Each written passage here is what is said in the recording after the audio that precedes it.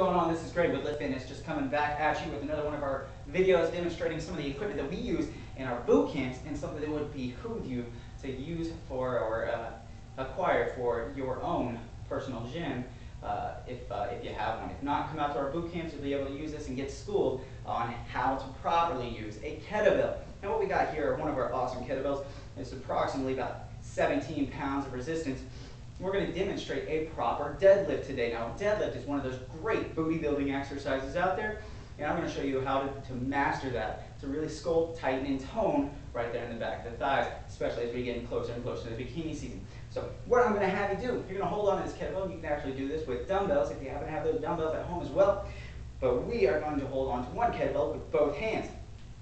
Now, before we get too far, we're going to properly learn how to set that spine. We're going to pull that chest out, belly button pulls in tight. We're going to squeeze those glutes, hips pop forward, shoulders pull back, chins up high to protect that spine. Now we can demonstrate what we got going on for a deadlift. We're going to let those arms just hang there by our sides.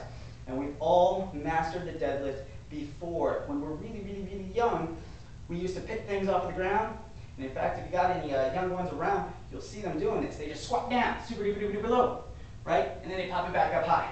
All right, and squat down, super duper duper duper low, and then pop it all the way back up high. All right, so a proper deadlift is really just lifting with your legs, not with your back. So we've heard that all the time from when we were, 2 years old, and when we can remember our moms telling us all the way up until, well, shoot, it never ends, right? So chest out, chins up high. We're going to work with a proper deadlift. We're going to keep that chest out, chins up. We're going to bend at the knees, bend at the hips, bring it down, low, low, low. We're going to let the kettlebell hang right above the ground for just a moment. And we're going to drive through the heels. Pop those hips forward, squeeze those glutes, help tighten and tone, bring it down.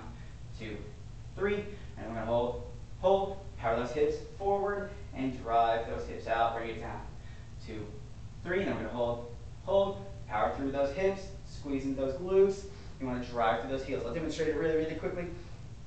Chest out, chins up high, bring it down, slow, slow, slow, slow, slow. We're going to hover right above the ground. We want that chest facing closer towards that ground. Pop it all the way up, hips pop forward.